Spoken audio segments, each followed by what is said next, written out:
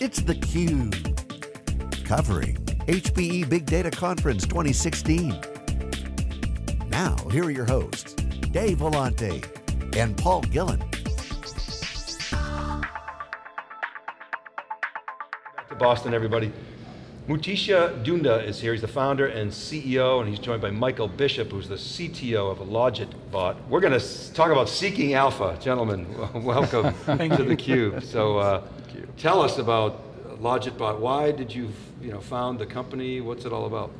So the short story behind it is that I've sort of been in financial services for a really long time. Did my tour of duty across Wall Street, and almost 10 years ago now, ended up at a very large market-making firm in the Philadelphia area and was the chief of staff of their proprietary trading business.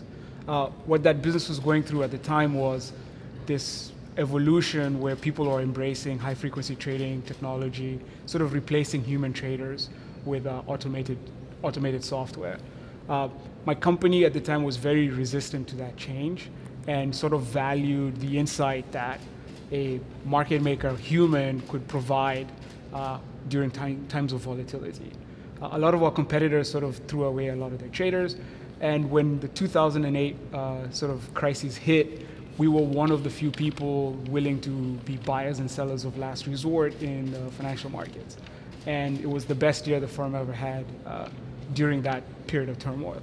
And the reason was human beings could make rational decisions. If somebody came and tried to sell you a blue chip stock at 80% off of its value, someone could sit there and say, I don't think this makes sense, I'm a willing buyer. So that sort of allowed us to basically have a trader not worry about the weeds and focus on the big risky trades, and have a machine interact with kind of the low order flow, kind of day-to-day order flow. And that is what sort of got me into the space. I left the firm and I joined Bloomberg, and I was the head of strategy and business development for 5 years. And the company is amazing, and they've built a business around providing people information. What's happened in the information business is that people have gone away from static data to analytical data. And so now what we're doing at LogitBot is combining the ability of machines to sort of take the grunt work out of your day-to-day job and allow you to focus on high-level things, and then also provide you with very useful insights using the power of modern computing technology. So we're combining a helper with intuition and an ability to deliver analytical capabilities. So the money business and the tech business have collided. Yes. In a big way. Yes.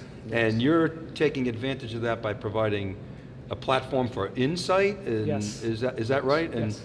Okay, and are you an alpha geek, or are you not an alpha geek? Or I guess I am. and I say that with all respect. Yeah. I think I am. I wish I were an alpha geek. I have a very sort of scientific background. I was an electrical engineer, did a master's in financial engineering. So I approach financial markets with sort of that systematic or analytical perspective.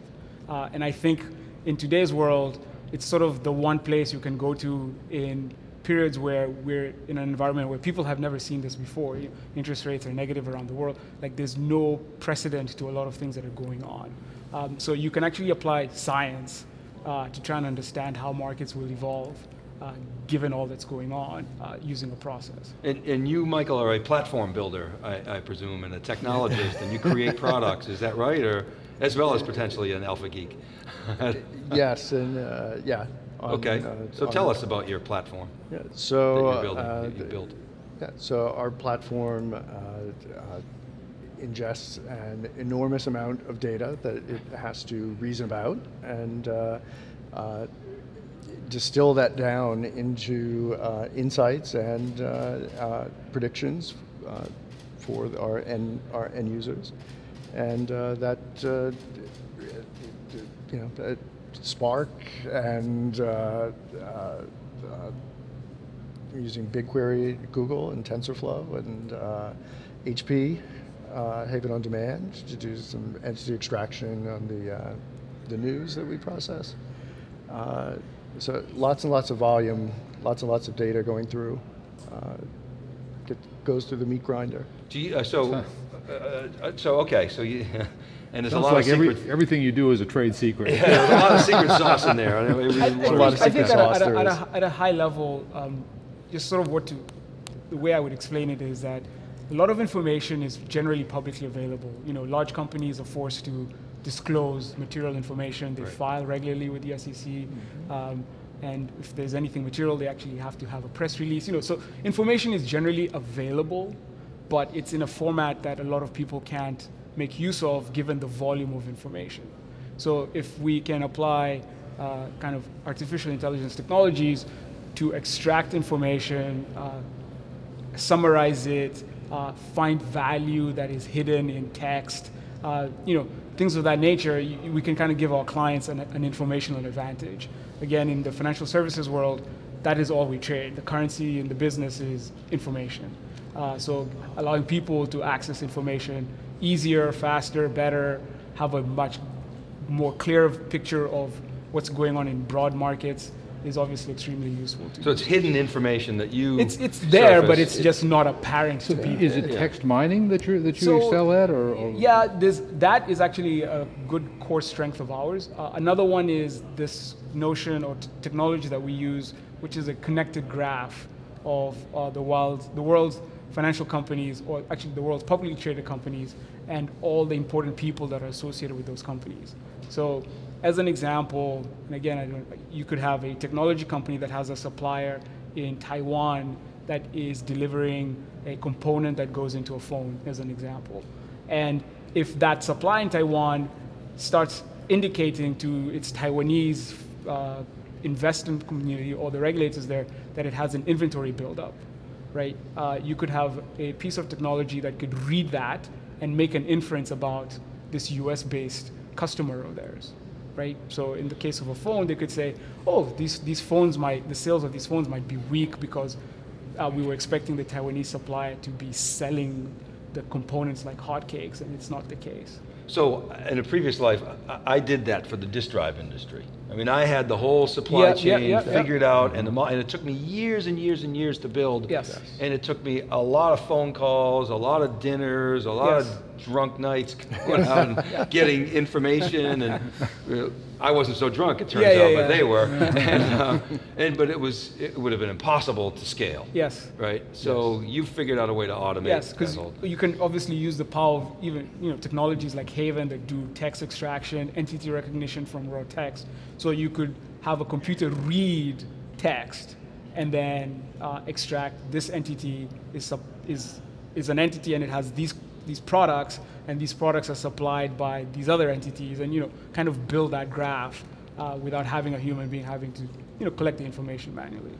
You have a potentially infinite amount of data that could be relevant to what you do. Yes. So how do you apply big data principles to actually narrow that down and find the data that matters?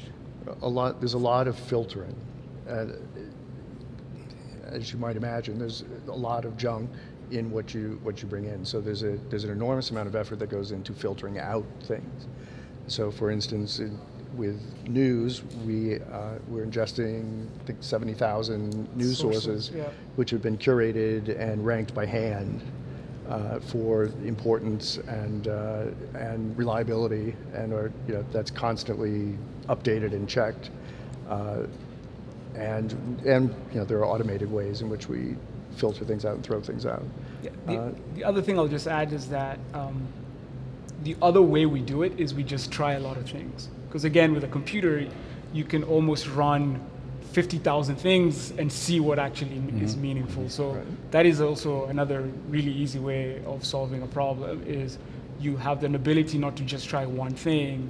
You could simultaneously try 50, 100,000 things, and then understand what's really going on based on those 100,000 experiments that you just did. And in the Haven portfolio, you use a little bit of Hadoop, a lot of autonomy, a little bit of Vertica. We are big users of their APIs. So what they have there is almost like little building blocks for machine learning and nifty things with text extraction. So we like that because you can actually design your own, software ingestion platform. It allows us building blocks that we can quickly run experiments on in the new combinations product that they've announced.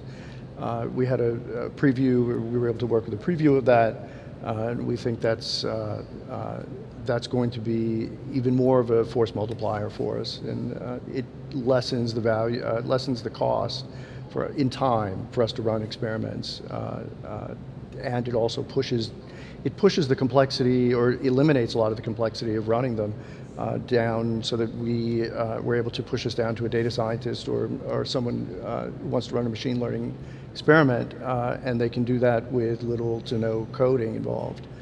So that's a dramatic improvement over having to spend a few weeks coding something up. We've got this massive API economy that's developed, and I would think that a company like yours would thrive off of that. I mean, do you plug into a lot of APIs to assemble the data that you process? Absolutely, and we also are providing APIs of our own. So yes, just to answer your question, we definitely believe in the API world. We are able to leverage technologies that would have taken a firm like ours maybe decades to develop or even scale. Yes. So through the power of APIs, we're able to kind of quickly turn things on and make the calls or retrieve the information we want very seamlessly. We're at a time where through API delivery, it's kind of democratized a lot of these very expensive to purchase on-premise technologies, things that were just out of reach for a small company, even just a few years ago. So, can you give an example? I mean, what kind of data are you able to plug into now through an API? So, I would say, for instance, named entity extraction at the level of accuracy that we get with Haven on Demand particularly is something that even with our given that we have a vast database of entities, you would think it'd be very easy for us to do the same thing. It's a difficult problem to tackle, and HPE has helped us considerably. To add to what Michael's saying, so a good example might be, so we're doing this across 120 million things. So that's the first piece of complexity. Yeah. The second one is, if you're trying to resolve Apple Inc., the company, and you just read Apple versus the fruit versus New York City, which is often called the Big Apple, it's a really hard problem for a computer to solve. And so in doing that at scale again is not trivial. And we're doing this across, we're streaming thousands or hundreds of thousands of news articles every hour and analyzing that data and then making these categorizations of, I read this piece of information, it was about this entity, a company, and it was taking an action on this other entity, a person or a company, and it was related, so you start connecting the dots. It's not easy. And those steps are critical in reasoning about the data. It's not something that we necessarily need to invent in-house.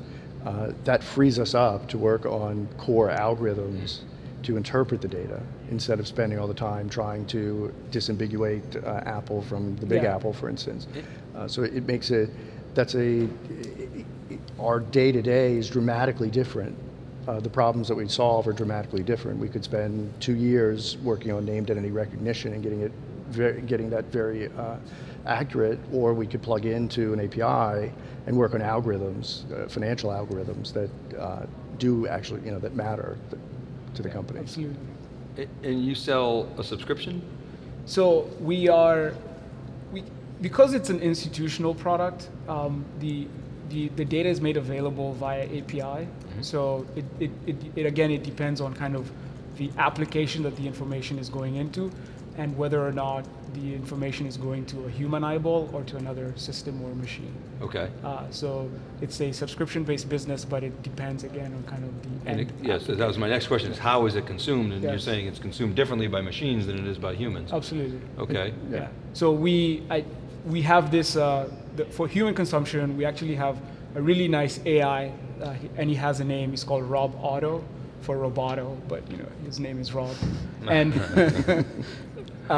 Mr. Roboto. Yeah, and he is a fairly intelligent financial analyst. So you can ask him questions about markets, stocks, trade ideas, and he will try to answer you back in a human. So you can have a conversation with Rob, and what he's doing in the background, he's actually doing a lot of financial analysis and coming back to you with a response that a human being would expect versus a machine that would want, structured data or just analytical information. And you built this? Yes. This is, you guys built, that's really your secret, a big part of your secret sauce as well. Yeah. And so it's, in a way, competing with Watson, yes? Is that? Absolutely, and not necessarily at the same time. The secret sauce. The absolutely is I can ostensibly anyway talk to Watson and get a response. Exactly. The not necessarily is Watson can't do what. Yeah, Watson is really good in healthcare and a couple of other industries. I don't know if he's been trained up in financial services. And again, we are very that's all we know. I mean, that's sort of our background. Yeah. Right. And in machine learning, one of the traps that a lot of people fall into is you think you can go get the best model or neural network and it'll give you the best answer. And what turns out to be the case is that having that kind of context, industry experience, intuition around what's important is really the secret sauce. So we've spent over 35 years in the business. We kind of know what financial people care about. And if you asked our machine a question and you asked another piece of amazing AI a similar question, you might be surprised because we tend to be smart. Well, if you think of sentiment, and you pose to a sentiment endpoint that is not trained in financial terminology, and you give it an article that someone has issued shares, a company has issued shares or bought them back, and what is it good or is it bad? And if you ask a generic one, happy or neutral, or they don't understand. There's no context there. It has no idea what that means, and so that's something that we have to do in house, because a sentiment endpoint, for instance, is provided as just it's a generic sentiment thing. It's good perhaps if you're looking for tweets about Jennifer Aniston or something. Yeah, right. So in that example, a very simplified example, but happy. It's not necessarily versus dilutive. How dilutive impact? Long term, near term. Interest rates went up, and typical machine learning thing will tell you, oh, this is good. It's up. Why is the market going down? And you're like, no, it doesn't make sense. That's kind of having that specific kind of industry know-how is really important, and you have to instill it into the machine because it doesn't know these things. Now, how do you price? Now, I know it's got to be really, really expensive because of the value, but what's your pricing model? Is it by machine, by user, by? I think it's by analytical category is the best way to think about it. So in the unstructured data world, we have a product that basically monitors news for you, connects the dots, tells you what's important and what's going on and how that information is getting added to our knowledge graph. So that's kind of one category of data.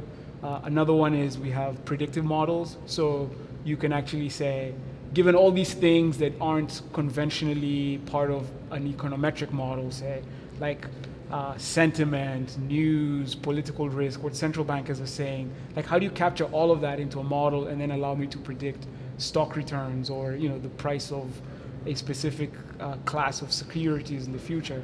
So those predictive models, again, are like a different solution or a different product. So we price by that. Okay. More on the company, like how long have you been around, funding? So yeah, we are young. We've been around for about a year. We are self-funded right now, but we are in the process of actually going through our first round of outside money. So we're talking to people now who have shown a lot of interest. New York VCs mostly? Yeah, mostly New York, because I think they understand what we're doing and what we're all about. And I think there is a pretty robust community around the fintech, of investors around the fintech space in New York. How many people are you today? We're 4 of us today. Awesome. So, yeah. Wow, that's fantastic. And you've got, you're live in the marketplace, you've got real customers? We have, and we have customers that are testing and using our products right now.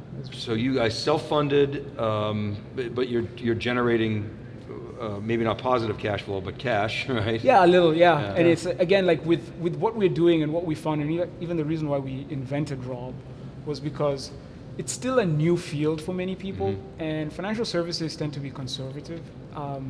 So the sales cycle to a large enterprise is obviously challenging, and you have to kind of explain what you do to many layers of decision makers within an organization.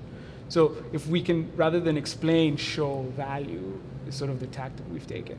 So we're very happy to partner with people and kind of prove out that what we're doing makes sense for them. I would imagine before we try to commercialize product. With all the experience that you have, though, on some of the companies that you worked with, worked for, you would have a foot in the door at companies. Yeah, it helps. It does help. It does. Customers. I wonder about starting a company these days, and you're 4 people and you're building a company, and it seems like 5 years ago that would have been almost unthinkable. Are there any infrastructure investments involved in what you do, or is everything in the cloud? I mean, Michael can speak to this, actually. Well, having the cloud, having cloud providers is really a game changer. But we still, and it may surprise some people, we still use bare metal for 30% of the infrastructure. And why is that? Why?